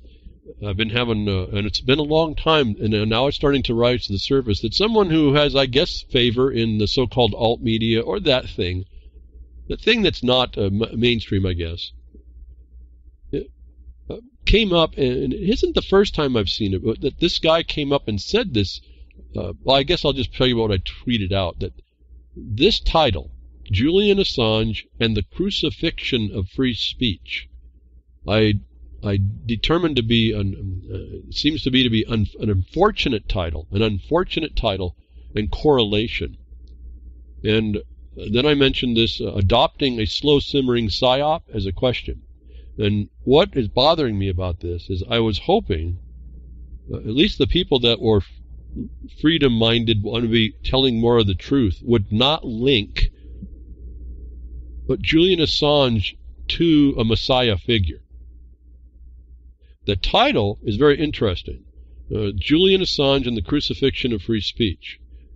It looks like it's talking about a correlation that doesn't attach, but they're not really talking about free speech, and you see that when they go talk about the report. They bring Julian Assange up. That I was troubled all this time. There's this quiet thing going on throughout the publications that try and connect up Julian Assange with the Messiah characteristic. And I have trouble with that thing coming along. Not that freedom of speech is under attack, but that it's actually being subverted through misinterpretation of what's going on, so that they're bringing in something else that causes more strife.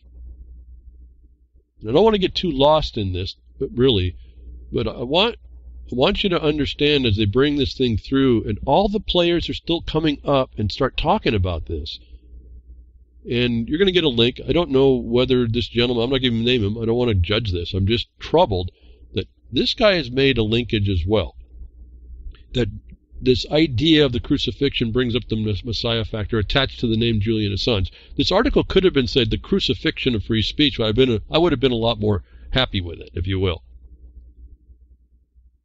But to tie it to a figure, and there's so many others as well, whatever you feel about Julian Assange, I don't know, but there is certainly some things under attack that we know. But if you look very carefully, there's another game, another psyop going on, and something else on top that's riding in that I think people are missing. And so I did a quick check, and again, it's not obvious, but the earliest thing I could find in the quick check was the discussion of crucifixion and Julian Assange together. And I found that, interestingly, another interesting connection, though I don't know meaning yet, on the Sputnik, which is apparently the Russian-supported publication, the crucifixion of Julian Assange, never send to know for whom the bells toll, was the addition. But here's the connection. One of the first that I remember that I've been watching, the crucifixion of Julian Assange. Now, again, the latent Messiah figure, which can bring on a whole lot of adherents that are really going to miss the point as people's perceptions are being controlled, is the problem I'm having here. And they go through a story, but this was back in July of 2018. I first noticed this linkage.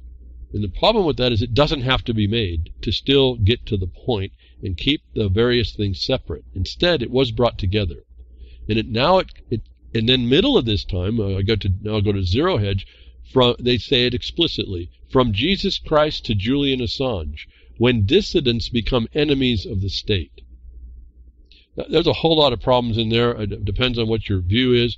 What I found interesting is they refer to John Whitehead, who's an attorney. I have tons of problems with John Whitehead, even though he says some good-sounding things up front. I don't think he's a bad guy generally, but there's things that are not being said. There's things that are said in off ways. There's things that are said instead of other things that I know about that cause me a problem with all this. Maybe if we were able to sit in the room and have a beer and talk about it, maybe we could work it all out. But right now, at the point of being influential, I'm seeing a connection to all these same players over time, bringing in this thing that I'm just going to say I want you to be aware of. Whether or not it ends up being anything, I don't know. Whether you find any importance to you all, I don't know. To me, this happens to be with the ability of whoever is in control of mind control is how they're controlling our minds. You need to be able to identify these threads so that you can better protect yourself on all the time, essentially. I'm having a trouble with this linkage, and then it comes out again here with this article just a couple days ago. That this Messiah factor thing. Well, then they come up with these additional charges. Now, I'm kind of interested in how the dynamic goes. And then everybody dropped on it has now been saying, and all these same players are saying, this is an attack on free speech. I'm not so sure, folks. I do know it could be. I do know that could be one of the elements. But when you go look at the charges, and you kind of bundle them up, they're talking about being charged under espionage. Remember, in the courts, there can be a challenge to the extent of something. And this is what you can see this historically. This is people riding having to ride the back of the bus or not. This is whether or not you get an abortion or not. These are made up issues to come up to a decision to do something. And I'm sensing this is what's going on. When you look at an espionage, the government's saying he has the right to speak and publish, but not to the extent of this stuff here. And I look at that basic premise and I say, well, if that hasn't been decided, the law is set up that can be decided, even if it's set up. And so I don't like that they're doing it, and I don't like what they've done to Julian Assange, and I don't like how they're approaching it. The dynamic is fascinating to me, and more from the technical, procedural part. Again, on what's not being done, versus also this latent, slowly developing what I consider a psyop in my mind at this point, of a Messiah figure being set up for a crucifixion. And it won't be anything about what they do there, what they're going to be doing in the result. That I want people to look at here, or be cognizant of, if anything else. That, remember, the omission, as I've been explaining, there's procedural things within the attack that they've done that put him through courts that none of his lawyers are doing that are sitting there to be done, or only partially done, that needed to be done better. That when you have a more comprehensive look at what the potentials are, what are the tools they have, and they're not using the weapons in the war, I have to start wondering about that. No, there's always a question of competence versus agenda. Knowledge and not doing it, or just not doing it. But these are more, again, foundational concepts I'm talking. What do I usually talk about? Challenging the jurisdiction, challenging the authority, having an answer to an action sitting when you have the burden. You have to have an answer. You don't sit quiet to that. He did that in his so-called sentencings under the bail, the failure to apply, agree to his bail agreement. There was things he had to say that he didn't. And then they tried to say some stuff in the subsequent hearing. That was done. There's no purpose to say all that. And so I see a problem in this whole condition that I think if you aren't aware what's actually what's going on here, that you're going to miss. This looks to me to be a big play. And it gets your attention on certain things, and you forget, because the authorities don't do this and don't recognize it. You don't think it's there to do. In fact, you're not searching around to even know that it's there. Someone like myself, I'm wondering why they don't do certain things. This extradition order come from the United States. I've already told. In fact, and here's the other point. I've told them. I've written it again. Twitter is kind of an interesting medium. I've written them and told them. Why didn't they challenge the competency of a court that's a territorial court that has no authority over the United States itself relative to Julian Assange at all? Where do I get that? Right out of the statutes, folks. Why aren't they challenging, even just to get it out on the record? And to get an answer, again, now we can move into the next more formal application, would be the quo warranto I talk about. Why weren't those things filed to try and stop an extradition request from the United States? So I ask the question to you, when you hear that, when you knew that could have been done and should have been done, wouldn't you ask the same question? And if it's not being done, what does that mean? When I see the promotion, he's the Messiah figure, and free speech is going to be the beneficiary, the destruction of it. There's a problem here bigger than what I think people are appreciating.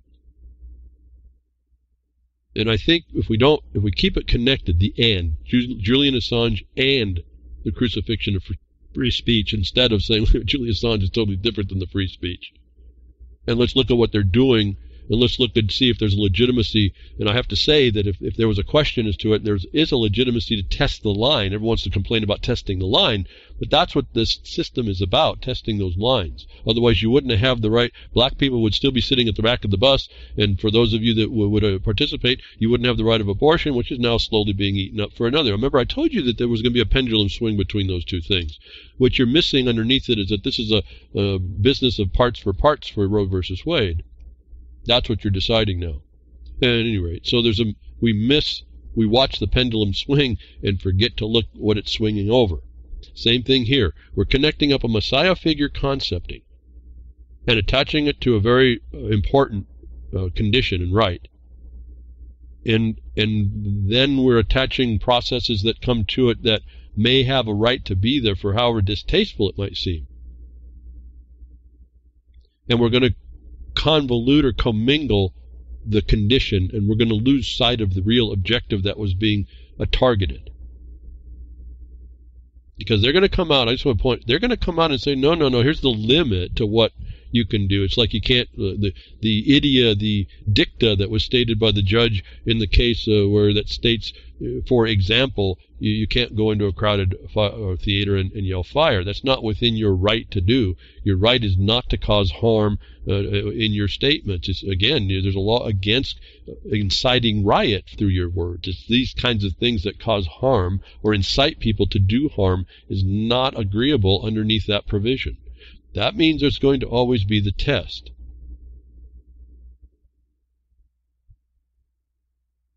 What you're forgetting is that you didn't know there was a whole bunch of process that they're just negating to push this thing through, and we exalt people into Messiah status and forget the actual condition that actually would be, and it's not the Messiah at all. Anyway, I don't know if I'm any way to clarify more of what my thoughts are. I'm troubled by this linkage. I'm troubled by people not seeing the procedural defects that are omitted, like I was talking last week about the forensic omission of what is not going on that ought to be going on if this was actually substantially what you would expect relative to your claim of free speech. You want to deny where the source of all that kind of is, and then expect that it's going to fix itself. It doesn't, and it's all under challenge, and that's the other point. And so when there's not things going on to actually challenge jurisdiction authority of certain documentations and authorities that purport to be that, and I know they're there, and especially where I've told, here, look at this statute and do this, look at this statute and see this part, and nobody's doing that, I've got a real problem off the bat. And then they come up with this kind of thing. I can't see it elsewise as a play, as a psyop. That what they're getting people to buy into, or what they're letting people give up in this addressment is not completely clear to me. But I see the danger of focusing on the Messiah factor instead of what's actually going on, and I see it as fomenting disgruntlement in people, and so they bring on that so-called war that they're wanting to see done because they're in place already to deal with it. As we see Trump turns to full force of the government on perceived political enemies. Again, this is written by someone who wants to put in what Trump is doing here recently against his so-called political enemies, when in fact, I'm going to show you something here in the law that sits there, and if he's going to do this, then I see it as an opportunity. We've already told him to, actually, which I find fascinating. We've written a document to Trump and said, here, you need to, these two things are working on our request here for what we require, and we put it in our documentation as well, that I can point to you he's doing. But the people that are sitting on the political fence or on the other side of him say that they can't understand that this is not known in law. And so Trump turns a full force of government on perceived political enemies. President Donald Trump found 4 former federal officials guilty of treason Thursday, and then commissioned his intelligence agencies to help the Department of Justice prove it. At the same time, he's blocking Congress from executing its constitutional duty to execute oversight of his administration, not only with regard to his campaign ties to Russia and the interference determined on Special Counsel Robert Mueller's investigation, but also on a host of other fronts. He's wielding power in ways not seen in the United States in generations, if ever, and which many experts say, isn't that quaint, experts say do not resemble global norms for heads of state. Quote, this is really a feature of petty dictators where you see the power of investigation abilities being used as a political tool against enemies. Claire Finkelstein, a director of the Center of Ethics and the Rule of Law at the University of Pennsylvania Law School, said in a telephone interview. Quote, in this case, I believe it is a deliberate attempt to confuse the public, to spin a certain narrative about how intelligence community to throw pixie dust over the facts surrounding the 2016 election, she said. And it's remarkable in my mind, not mine, hers, in my mind that he's been successful with these tactics in terms of convincing a significant share of the American public that he is the victim of the deep state conspiracy. Well, we go through and analyze all that, how wrong that statement is anyway. But let me just go back to the objective basis. It's not an issue here. Is it if it is that it hasn't been done for a long time, does it mean that it's not there to do? And if it is there to do, isn't this is just a statement on that her part that we haven't had accountability to the laws I'm going to show you exist right now that authorize this president, any president, to do this? And I'm not even talking about the dictator that they are, the dictator-in-chief they are under the new Civil War United States. I'm talking about writing in the code relative to things to do, and that Trump actually did this correct when I point you to the code that sits there that may not be actually being enforced, that may have needed to be enforced if we're a diligent and vigilant populace wanting accountability. That crimes are going on that are left uninvestigated, I think, is our problem. I'm not necessarily endorsing what Trump's done, and I don't know his actual motive about political enemies. Maybe they are. But if he has probable cause to believe that treason is done, let me read you 2 sections of code. I've cited to you these things over before, and here's my thing about it. If he now knows about these, this is what we're asking him to do on other levels. Now he's not unfamiliar. So as I'm looking and pulling information over time together on what he's willing to do and what he knows, I can now incorporate things like, well, as you know, 18 U.S.C. 4 says this, as you just executed on these 4 characters over here. So now I get to integrate his prior action. Now I know he does it, even though he has not acknowledged it before. He's now acknowledging it in the media, and I get to come in, decide if we decide to do this, as I build this letter in my mind about how to address this guy, I get to come in and say this. 18 U.S.C. 4, misprision-of-felony. Whoever having knowledge of the actual commission of a felony cognizable by a court of the United States conceals and does not as soon as possible make known the same to a judge or other person in civil or military order authority under the United States shall be fined under this title or imprisoned not more than 3 years or both. Do you think that the Democrats, seeing this and knowing this is there, if he knew that someone was committing a felony, which treason I think is a bit higher than that he couldn't be brought underneath this statute himself once he found treason? Shows you the law professor in that university, the same subversions of our life, doesn't understand law, doesn't understand the president did exactly what he's supposed to do under law relative to this. I'm not talking about whether or not how it's motivated, just that he's found by the law, by this law, he's found someone doing at least a felony, and he's turned it over to another person in civil or military authority under the United States. Now, why doesn't it say criminal there? Instead, it says military authority, which I find fascinating as heck, folks. But the president, not looking deeper, found treason, has authority, notwithstanding what the law professor will tell you, has authority and actually obligation underneath liability to this criminal jurisdiction to have to tell someone of the crime to get it at least investigated. The news story says he did that, didn't he? Let's go on to 18 U.S.C. 3. That was 18 U.S.C. 4, where you're obligated once you see felony to say, and so remember, we did that. We say, show cause to the Secretary of Interior. You didn't commit a felony or treason. What happened? The FBI comes knocking, calling our chairman and wanting him to go talk to him. Wants to tell why he's not going to go threaten the Secretary for felony like that, but we were actually complying with the law. And so you have a word in your mouth about the law. I look at the news, I said, well, the president just did what he had to do. And if he didn't, the Democrats could beat him up on that too. Instead, now the Democrat mind, the progressive mind says, oh, they've never seen this before done, or maybe ever. And I'm telling you, if it's never been done, it's why we're in the state that we're in. And I don't care who the president is if they start wielding the power of accountability. In fact, we're in position, because we've been doing something, we have the opportunity now to call this out on him now, just like we just did on the judicial branch. So, U.S.C. 3, let's move down. It's actually in reverse order to my mind, but U.S.C. 3 says the accessory after the fact. Anyone who, knowing a felony has been committed by another, receives, relieves, comforts, or assists the felon in order to hinder the felony apprehension, trial, or punishment,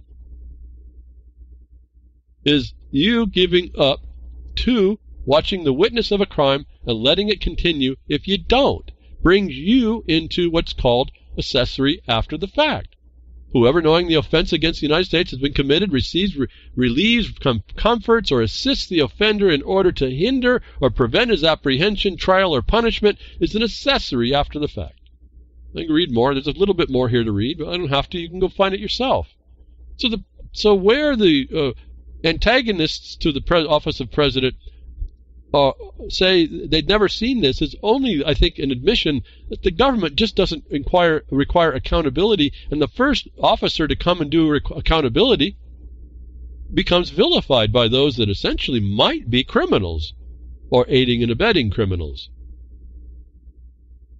So why is this news important to me? Well, I just get acknowledgement that there's somebody in the office of the President of the United States having the only authority right now under something, a notice we have before him for equity, enforcement, power, and rights, that he has the decision. I now know he knows about this provision, and he's doing it exactly correct.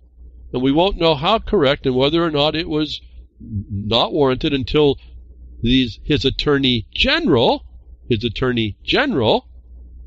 another military authority term, decides whether or not that's accurate. Trump will not. Upon his determination, he's determined felony. He had to do that in order to be able to advance it to the other person required to look to see whether or not that's happened. And so, again, I want to point out that this is notice to us. We can take it the way it is. We can take it as it's filtered through bias, or we can actually look and say, hey, this is what's going on, and look and see in the law, well, it ought to go on. And then I offer, it's not going on enough. And when we moved forward on this very same provision, the FBI attacked us. That brings the whole DOJ and the FBI under scrutiny, which is a whole other style problem, because the DOJ is the same Attorney General that this office of President just went and talked to.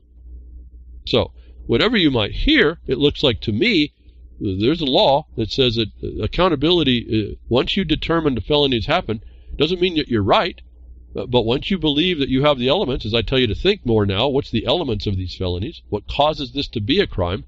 And you're supposed to tell somebody to arrest it. It's right here.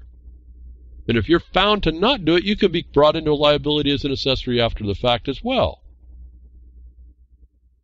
And so there's laws here. Who is enforcing them? This guy is doing it maybe for the first time. It happens to look bad because it looks like it is after his so-called political enemies, doesn't it? And so what do I do about that? I don't know. I'm looking more the consistency in the laws that people are using that they deny to the people. And I'm asking you all to eventually position yourself that you can show up what it appears to me at this point to be a giant hypocrisy and make evidence that nobody can dispute of the fact, instead of because of our mere opinions are disregarded. I can tell you there's no accountability. We look around, we see it, but I can show you the code that's right there now. I can tell you now that an official, by their actions, their deed, explained the very same thing that law was required, and now we're having the question that was never done before. And then I have to ask you, then are you in a country that law prevails? Not the rule o' law like that professor wants to see, but the law, the objective basis that guides our conduct, and in this case in official capacities. And if it fails at the top, regardless of whether it's a caucustocracy or not, if it fails at the top, it's failing you.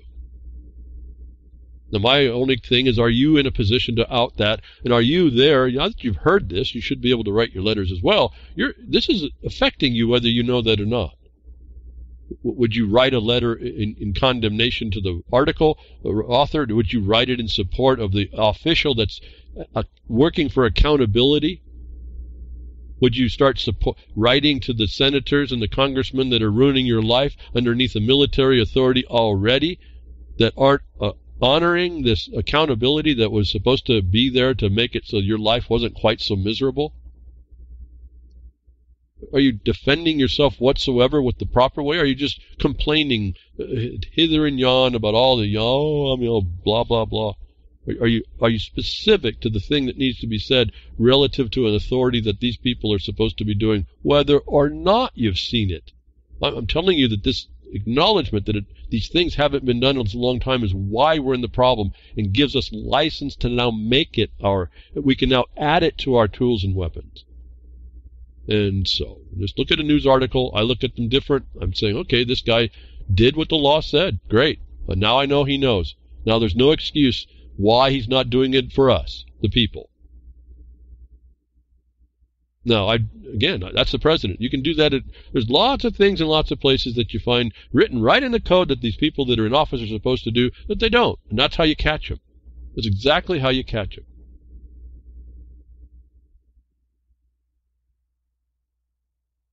So now we go on to state law, and something came up in the news, a notice here, outrage. And it happens to be, interestingly, on a subject matter I covered long ago with the DAPL. It correlates to these kinds of things. Now, this is down in Texas, and they're trying to avoid some things.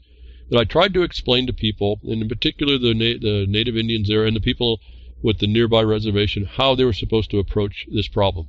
And I got vilified, and I got lots of people that don't listen to me now, and from that group of people, they wouldn't listen. They certainly were insulted when I said you're being played for a stalking horse condition, and those attorneys that are running your show aren't doing what I already know should be done. Remember the omission? Look at the omission of what should be done and not be done. You can see the psyop, the play, the plan to destroy. They would not adopt it.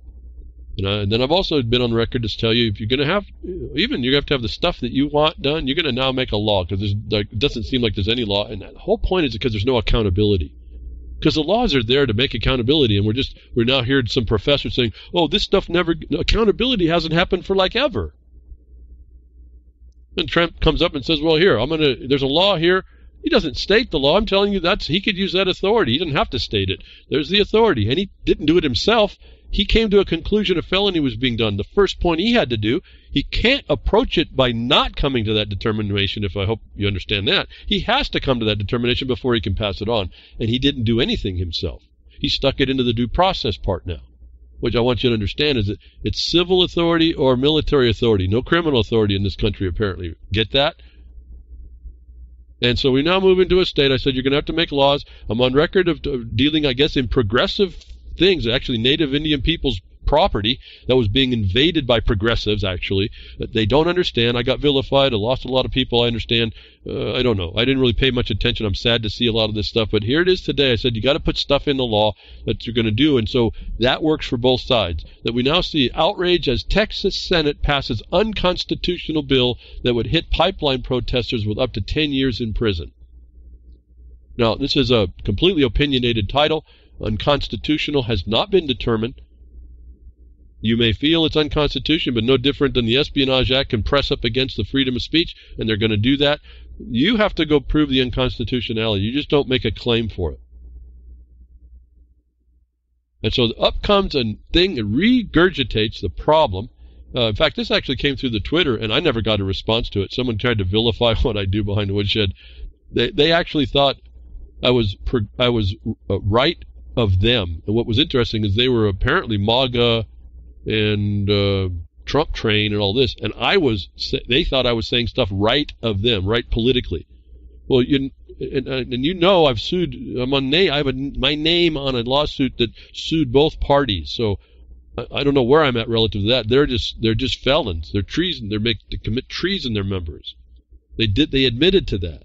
So where I sit politically, I'm kind of not even on the spectrum, but they looked at my stuff and they thought I'm right. Make America Great Again, Trump train supporter, thought I was right of their position. Shows you how far left that whole condition and thought pattern is. And all I'm speaking to is the law. So people don't in these psyops don't even understand they're left of the law, actually. Now, I hopefully respectfully challenge that. And I didn't get any response. And so this is we get sucked into these psyops really easily. Now putting the law forward is right of any other group, even the more conservative so-called. They're not conservative. And don't forget, Trump was a Democrat, supported the Democrats, and then changed ships and sailed his ship into everyone's life. Again, they're the same problem. So let's get back to the pipeline. You can't declare unconstitutionality. You can feel it is. You have to bring your case. I was explaining back in DAPL, the North Dakota stuff, and the Standing Rock, how they were being played and how they were getting wrong. Got kind of. I didn't get beat up. They beat themselves up and they left, and they don't want to listen. But here it is now. Now the states are coming down to get you even worse. and you say that that's unconstitutional, I'm going to have to present something here for you all. I'm going to read the first paragraph to get us into the point, and then I'm going to have to then remind everybody what's going on here, so that you be careful again not to be brought into the cover, into the riding the stalking horse. Sparking outcry from indigenous tribes and environmental groups. The Texas State Senate on Monday passed an industry-backed, so they claim, Republican legislation that would hit pipeline protesters with a third-degree felony and up to 10 years in prison. Let me offer to you what I was saying back when it just occurred. I'm not going to bring up the DAPL. I'm going to bring back the principle I was operating under. There's procedures underneath all this I told you how to go through it. In fact, Vince contributed a bit of information about the aspect of laying the pipeline, and that offered me experience on how that gets done and how it gets done improperly. That allowed me to think about it and offered to y'all who are involved with those places that do have pipelines, you have the right to impose better security to you.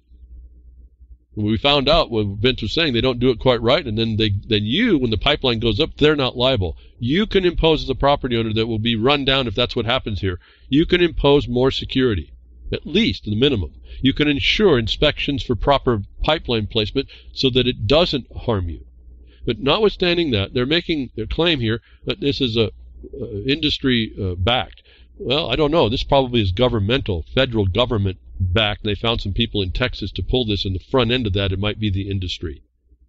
But the problem is there's a whole process. What I believe that they're saying in this is if you're not going to go through or you deny the process offered to you and instead go interfere with the projects, we're going to call you a criminal. And it's going to be at this level. And so this could be viewed as a free speech problem. This could be viewed as all kinds of problems. But when you see what I was telling you all before, that there's a method of communication, right, wrong, or indifferent at this point, of how it actually works. And I told you there's enough ways that you could stymie that system in the right ways that weren't being done. Again, the omission to do it right was by the attorneys who want to bring this through and create these false issues. Remember, here we have the indigenous tribes and environmental groups is the problem. Again, this connection. Like all of a sudden environmental groups is going to save you. No, you're going to do it on your own rights. And you're going to do it irrespective of those environments. In fact, you need to throw them out. And this law appears, and I haven't read it, but it appears to say, if you're going to disregard the process that's already there, and you're going to interfere with what ends up being a national benefit, then that's a felony. And it happens to be an energy as well. That's a higher felony, if you will. It's a higher crime relative to the rest of the people in the whole nation. I'm not saying I agree with it or disagree. I'm saying there's a standard by looking at it. So if you want to get involved, I want to warn you away from the fact of thinking, well, this is unconstitutional. That hasn't been tested. Then they say it's industry-based. That's irrelevant. The point is there's a law now, and I'm telling you that you are going to avoid that felony if you follow, like I told you in DAPL, the process that's there and put your best record forward. That is how you'll avoid this. And then you're also going to avoid having your arm blown off and being sprayed with cold water in the middle of the freezing, which did it do anything, actually? I guess some of you in the fight would say yes, but I didn't see it. I was sad because I didn't see anybody putting up what they should have been doing. And those that put stuff up did it wrong. And I identified all that for those of you that were in the indigenous groups. You have some people in there that are defeating you and you don't even know it. Why? Because you didn't go read the rules. I can see the problem all the way from behind the woodshed, and you all didn't. And this is coming down because you did it wrong, and now they're going to answer you. And they're going to start it in Texas, and we'll see. Maybe somebody will be able to argue that's unconstitutional. But I think when they throw up against the fact that you are contrary to the whole process offered for you for due process, it's not going to stand, and it's against a national interest. That's difficult to prevail against. So it's just a fact, folks, just the way that works. I'm not here to embrace any of it. I want to put people's minds in a better frame to understand what they're up against. One thing came through that was kind of interesting, no, moving, because the environmental groups tied to oil and energy have to do with, again, we're back to that sustainable world and sustainable controlled governance and sustainable this, and which involves this climate change, was an interesting article that popped up in my mind, and it kind of goes back and forth, and I don't know if I can do this so well on the air because I have to describe something to you. The first picture that the first story that caught my mind was this story called this notice from the Guardian, and I'm more and more I look at the Guardian, they're just the mouthpiece of government and propaganda and agenda and whatever. But that's okay. You look inside to what they're doing to find out more of the truth. Why the Guardian is changing. Again, they're focusing on their language, and they're changing again the language it uses about the environment. Now, let's get back to that pipeline. If you've got environmental groups that are having to change their language as they go, that's not very foundational if you have a right to protect. I'll just tell you that right now. But getting to this story, why the Guardian is changing the language it uses about the environment. For now, house style guides, and remember when you get into court, there's style guides, and when you get into government and property, in the statutes, it's all style guides, so you got to pay attention to all that too, for those of you who have never heard that. Very interesting and very fascinating. Again, a lot more study. But for now, house style guide recommends terms like climate crisis and global heating. So that global heating was just a laugh. Anyway, so this is all ridiculous. It's all fraud you ever heard me talk about. But what caught my mind was I see the picture they showed. Was a bunch of polar bears all huddled together, all milling around, and you look at a bunch of trash heaps. So you read the description. It said the destruction of the Arctic ecosystems forces animals to search for food on land, such as these polar bears in northern Russia. The destruction of Arctic ecosystems forces animals to search for food on land, such as these polar bears in northern Russia. And there's a ton of bears, like a dozen and a half bears, I don't know, babies, all piled together looking over the garbage, right? Then I read this story. Rotting trash piles sky high in L.A., attracting rats and raising concerns of a new epidemic. They didn't say pandemic, did they? No, because it's not. They can tell you that's not a virus that a doctor that transmits DNA between two regions. So it's an epidemic. Rat-infested piles of rotting garbage left uncollected by the city of Los Angeles, even after promises to clean it up, are fueling concerns about a new epidemic after last year's record number of flea-borne typhus cases. They go down and they also say that this is caused by climate change. And I want to go back to that picture of those bears. If you go back, you push those picture down and you make those bears really small in the picture relative to the garbage heap they're standing on, they started looking like rats to me. Now, what is it that's actually causing a conglomeration of animals in a place of a garbage pile? Easy pickings, folks. What animal would want to go run down an elk when they can go to their garbage pile that people live? It's both blamed on climate change. But those bears look just like rats. In a Russian garbage pile, as the rats looked like in the pile in the streets of L.A. These stories come together. They're both blaming climate change, and what it is has nothing to do. The conglomerations of animals eating easy pickings food. It cannot be based on any of this nonsense. That it doesn't matter what the Guardian changes their terminology to. It's an evasion of the truth. It's a fraud, and they'll use everything to try and make you think, oh, there's no ecosystem. No, there's an easy pickings garbage pile. How many stories have you had the bears go to the garbage cans? How many times have you gone to the paper, to the nation and figured out that they don't want you to keep your stuff in your tent because they'll eat your tent? Thank you for being here today, this week. Grimner, thank you for what you do at reallibertymedia.com, and Jules over there at ucy.tv, thank you for your support and simulcast. I do appreciate that. I hope something I said encouraged you to do. Choose that one thing and move forward, folks. That's when it starts for you. And I'll be with you next week, tech diffs or nature willing.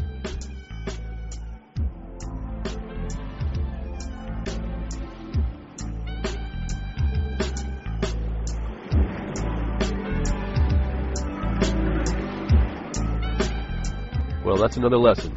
I hope with today's information you can take it to those that misbehave. From behind the woodshed, leaving his mark on the beast, this is Hal Anthony. Till next time, journey with purpose.